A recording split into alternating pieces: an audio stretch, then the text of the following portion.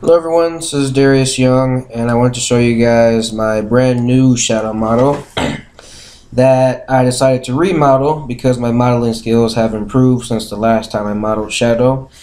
And because I wanted to make a tutorial for them, I wanted to model them so that I could figure out exactly how I was going to show you guys how to model them. So, if we zoom in here, you can see all the details, my shell shading. Put ambient occlusion on there. You actually see this line go through the gloves. That's an intentional detail. It's supposed to be like that. So yeah, it was a lot of work. Not the model, but trying to get it to look like shadow. That was the hard part. His tail is clipping through his shoe, but that's alright. One thing I still can't figure out to do is I still can't. This is the most I can do to get the mouth to like go over this way because it won't do. In order to make the mouth round, you have to have several edge loops in there, but the edge loops take up room for moving the mouth around. I still haven't figured out a good technique for how to get around that. If anyone knows a good way to get around that so I can like animate the mouth moving from side to side, please let me know. But as of right now, I can't think of anything besides, you know, modeling the mouth on this part here, moving the geometry around via shape keys.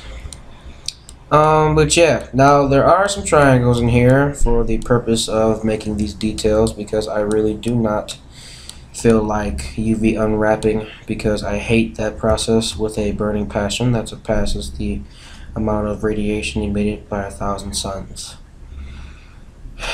Very descriptive, I know. Yeah, so we're going to be making something like this. And I'm going to show you guys how to do it step by step. Now, I'm still debating on whether or not this is going to be a beginner tutorial because it's very hard to teach beginners and I haven't made a tutorial in a minute, so I want to move as fast as possible.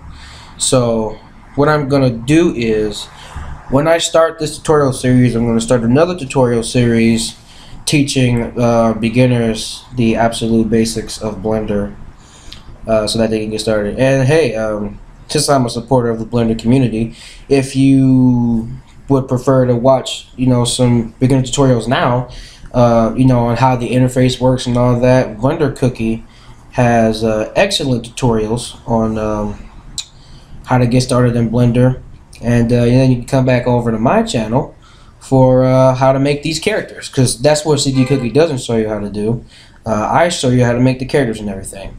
So yeah, that's an excellent source for beginner tutorials if you absolutely need it. That's where I went to teach myself, and so yeah. So hope you guys like my shadow model because it took forever to get it to look like shadow. So yeah, you can even see the details in the shoes and everything. So yeah. So thank you all for watching, and I will see you all in the tutorial. Have a good day.